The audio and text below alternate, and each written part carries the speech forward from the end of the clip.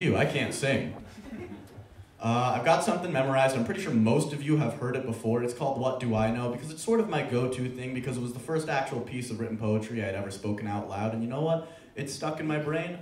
I think I remember it. I haven't failed it yet, but it's really a gamble every time. And, ooh, water. Hold on. There's lemon in that water. It's really nice. Yeah, I got you. You got me. And what do I know? Let me think about that.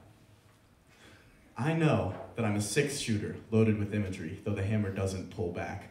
Firing blanks and praying that the smoke and mirrors hide the fact that we know how this story ends. A half-baked, fully fucked crescendo to shatter. Damn, how did I forget this? Hold on. Shatter my concrete ceiling to splatter? No, to splatter my concrete ceiling, to shatter the belief that the ceiling is the sky and the front door is the limit of what I know. I got this. And what do I know? Not this poem.